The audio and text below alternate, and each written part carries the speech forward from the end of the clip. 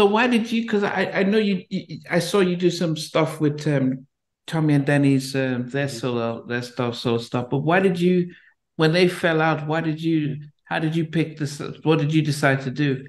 Because they're who brought me in.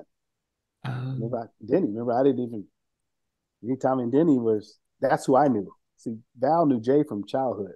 I knew um, Denny from childhood. You know what I mean? So I was like, at that moment, it came, who do you trust? You know what I mean? And I really didn't know Jay that well, but I didn't trust him that much either. okay. There were some The things that were happening. second, I remember the second Club Nouveau. I remember that Mhm. from '88, but it just didn't do anything. Mm, Yeah, it wasn't the same. No, It wasn't the same production. Wasn't the same musician, same production, or it wasn't even the same uh direction. You know, put it this way: if you remove the producers who produced the first track and the lead male vocalist from the first album, if you take the elements away, it's gonna be different. You know what I mean? And that's what you had because they fell out. Um, you also changed. You seem to change labels in that transition. How did you go from like Warner Brothers to Atlantic? What no, happened there? but then Samuel said he left after that first album. So you did you get Yeah. involved? did I get involved with what? No. So didn't Benny not say, okay, this is you guys have just gone platinum plus. We need to make sure you guys are, or did he just step back? See, Jay, I don't know what kind of conversations Jay had with Benny, but I think Jay told Benny we were kind of like the problems or whatever because I don't know what conversations that Benny had with Tommy and Benny, but I didn't have any conversations with Benny at that time because, like I said again, it was like if you were the company or whatever the people who brought you in that you've been the closest with, that's where you're going, and you know what I mean. I believe that if Valerie would have been on the same side as myself and Tommy Denny, I believe Benny would have stepped in then Okay. and said, "Oh, wait a minute, hold on. We got the whole group over here, man. You're supposed to be just independent label. You're not even supposed to be in the group." Basically, he wasn't even supposed to be in the group. It was just supposed to be me, Valerie, Tommy, and Denny. Oh, Yeah, Jay was the independent label he was a label. connected with Benny. Yeah, he was helping write the lyrics and stuff like that, but he wasn't supposed to be in the group. Okay, until we did Heavy on My Mind. I mean, White Tree Was So Bad, and he decided that he just wanted to be doing something. I don't just want to be, the label guy. I want to be, do this, and this. So they allowed him to come on that track, and that's how he actually got himself in the band to be in the group when Okay. we performed and stuff like that. So it was, I believe Benny would have, and like I said again, I don't know the conversations, but I can only imagine that Jay must have told Benny that we were being uncooperative, whatever the Yeah, situation yeah. was. But when we got out to answer Steve's questions, when we left that Steve, it was like 87, 88. They were in the studio working on different stuff. And I was in the studio doing backgrounds on different projects they had. They had a production album that they did with a bunch of different artists. Mm, And that's when In Vogue, I met In Vogue. We came in, we were singing backgrounds on different projects that they were doing. In Vogue wasn't even called In Vogue yet. And they were shopping deals, production deals around. And then David Lombard, who was managing them at the time, and myself, he wanted me to go to some of the meetings with the different labels. So we met with different labels.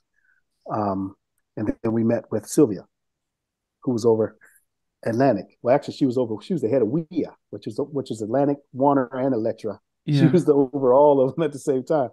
So we went, and they were pitching some of the stuff to her. Like we're gonna do this, we're gonna do that, blah blah blah. Myself and Vogue and the Funky Nation. It was like a 3 or 4 piece band that they were working on, which was kind of like George Clinton and them. It's like Hmm. funk.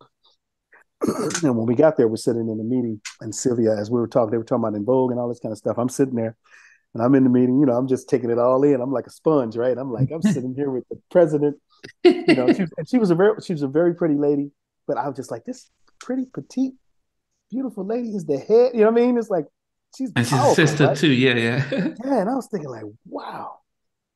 And she was sitting in the chair, and I'm sitting like kind of off to the side, and she was talking to Tommy Denny and they're, and Dave, and they had all these people in there, Van, her other A&R people, and they were talking about, yeah, we're gonna do this, this, and this. And she's like, well, that sounds interesting. That sounds very interesting. I'll never forget this. And she spun her chair around and faced me and said, now let's talk about the man with the golden voice, Samuelle.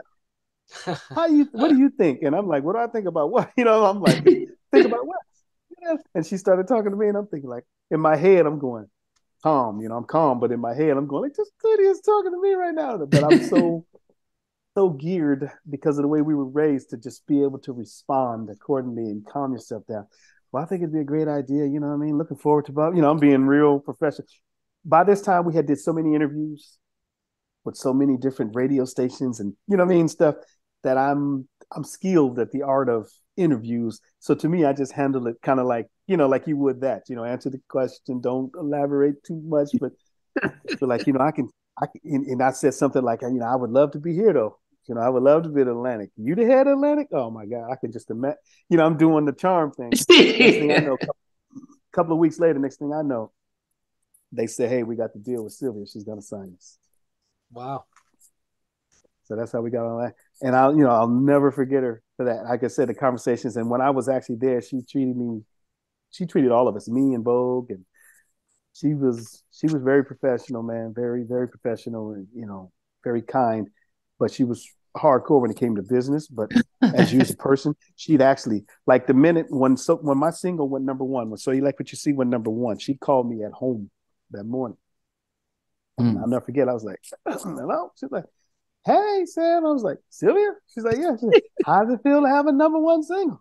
I said, well, you know what, Sylvia? I've had number one singles before, but this is different. I said, this is me. This is Samuelle, not Club Nouveau. This is Samuelle speaking. I said, so this is different. This is special. She said, well, I told you. And she did. Because she came personally when we were recording at Can-Am Studios, my album. She came personally to the studio to listen. They have a listening thing. Mm-hmm. Usually they send the A&R people and stuff like that, right? But she came herself. I was like, Sylvia came. And they're just playing song after song. She's like, oh, that's nice. She's listening. Oh, that's nice. That's nice. And as soon as we got to So You Like What You See, she went, hey, now we talking. Wow. And when it came on, every day now, I can feel you watching me. She said, that's it. I don't need to hear anything else. That's the number one single of the summer. Wow. That's what she said. That fast. She didn't even listen to So You Like What You See. She didn't even get to that far. She heard the first part of the verse and that groove, that New Jack kind of groove. And she said, that's it. Sam, get ready for a number one single. She says, as a matter of fact, as soon as you guys give me this right away, because I'm going to call Teddy Riley and have him put a mix on this thing. What? Yeah. Again, that's why I say I have no horror stories about the industry. You know what I mean? Sometimes I'll be talking and my wife will talk about stuff and, we hear all the different stories of different artists and stuff like that. And you're watching them on Unsung and all these different programs and you hear them on podcasts. And I look at it and she just looks at me and I go, babe, I've been blessed. I said, because I have no horror stories. You know what I mean? It's just like, it was one blessing after, you know what I mean? And you don't see it when you're in it, but you see it when, you look back now, you go, wow, that was the Michael Jordan finish, of games. You know what I mean? It's just like you go in, you do this, you finally get to go sit in on interviews or, where they're pitching ideas to labels. And the one you go to is the one that they get. You know what I mean? It's like with the most powerful woman at that time in music. And then you go, she comes to the listening party, she's listening to tracks. And the first track that you're actually writing is the one she picks for the single. Hey, thanks for watching. Really appreciate it. If you loved what you watched, there's over 100 artists that we've interviewed. So please check out the videos. Remember to like, share, how not, and subscribe.